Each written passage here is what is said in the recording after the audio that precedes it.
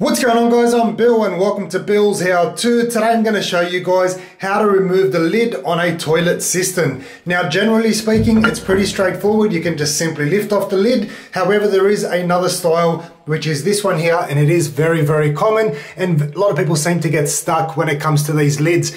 There's no real indication as to how to remove these lids, and as you can tell, it's secured down to the bottom section here. All we need is a flathead screwdriver. What we're going to do is take a flathead screwdriver, and if you have a look at these two buttons on top, if I press them down, there's going to be a little bit of noise because we're going to flush the toilet. You'll notice that once I press this side here down, there'll be a little slot on the left hand side and it'll say service. So I'll show you guys. So you can see that section there where it says service. That's the area that we need to get to.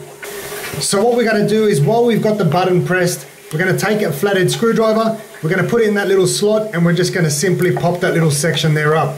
You can see it wants to come up. Once we've got that section there out,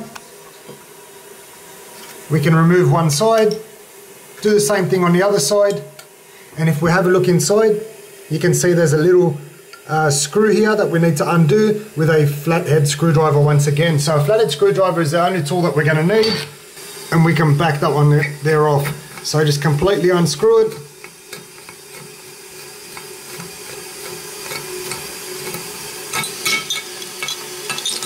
Pull that little section there out.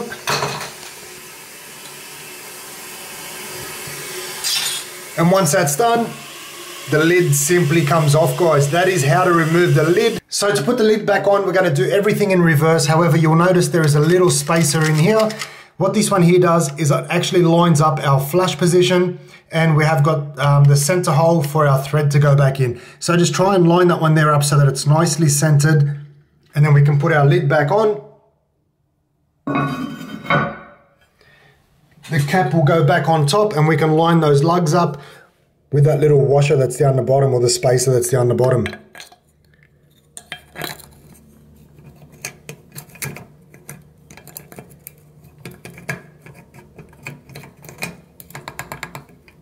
Once we've got that one lined up, we can then take our flathead screwdriver, tighten up that screw in the middle. Once that one's on nice and tight, our lid should now be secure once again, and we can return our buttons.